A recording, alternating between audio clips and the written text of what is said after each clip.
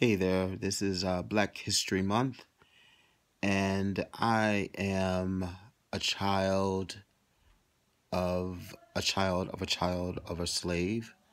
My ancestors come from Africa, and here in America, they were slaves in the South, both on my father's side, my mother's side.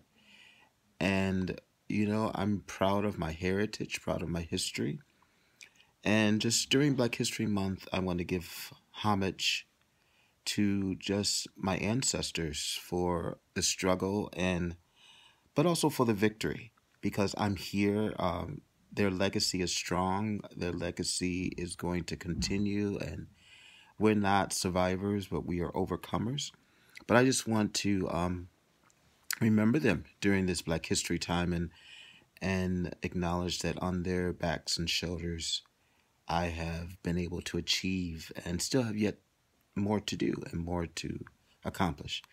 But I just want to sing this song. I think of them as they were in the fields, either picking cotton or in the tobacco fields, and it was hot, blistering heat and humidity, and just working their their fingers bloodied and the backs are worn and just you know sometimes maybe not even having hope.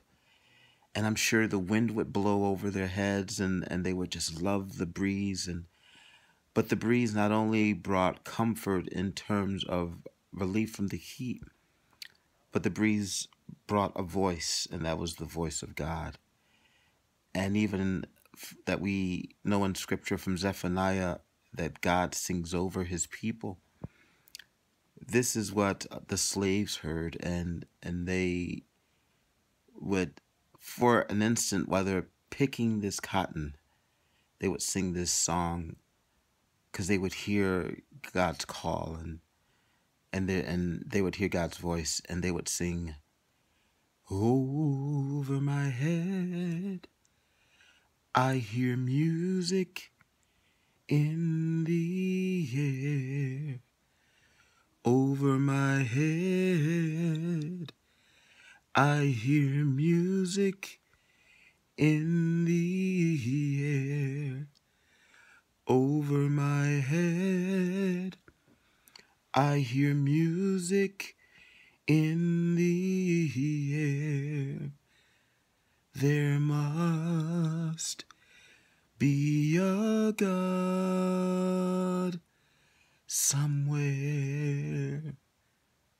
In the midst of the heat and the pounding and the beating and the surviving and the struggle, they would hear the music, and they would just respond.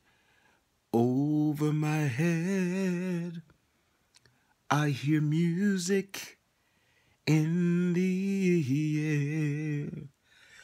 Over my head, I hear music in the air. Over my head, I hear music in the air. There must be a God somewhere.